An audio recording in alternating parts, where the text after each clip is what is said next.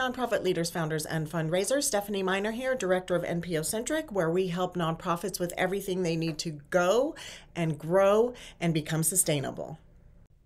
In this video, I'm going to show you where to find photos that you can use in Canva, how to upload your own photos, how to make those photos go into a different shape using grids. I'm going to talk to you about the elements that Canva has to offer. Get ready. This is the meat and potatoes of using Canva. Everything that you can drag and drop into your design on Canva is called an element. When you first click element, you are going to see the recently used elements. These will be things you used in previous designs. As you can see, there is a robust selection of elements inside of Canva. They have a lot of photos. Some of them are free, and you can see that in the lower right-hand corner. Some of them are the pro version, which means you have to pay for them. You can also search for various elements by typing in a general keyword, and then you can go further down where Canva will give you some other terms that you might want to search that are similar to that category. Here we're searching for volunteers. We see photos, we see videos and audio. And I'm going to click back here on all to see everything in that category.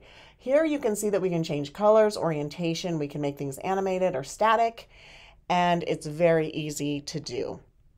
Here you can see this panel where I'm clicking around. Here is where I have uploaded templates, and then I am going to show you how to upload additional media. You click here on the purple bar, and as you can see, you can upload from Facebook, your computer, Google Drive, Instagram, or Dropbox. It's very easy to upload using Canva.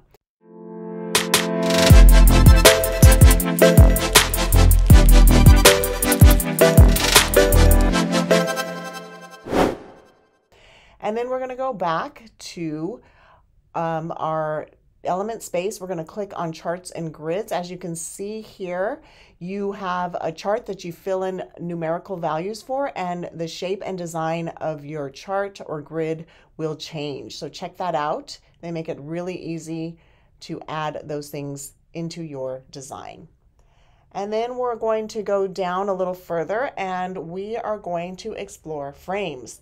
Canva has a lot of different options for frames, lots of different shapes and sizes. As you can see here, circles, things with lines across them, letters that you can drop your photos into. Here we'll click the diamond shape. I'm going to move that over to the corner, and then I'm going to go back over and grab a photo. So there you can see I just drag and dropped it in. I can crop it, I can move it around, center it inside of the frame. And then I can also go back to find other photos and just pull them in right over the top of that photo. I can detach that image and remove it from the element and go find another image that I can drag and drop in.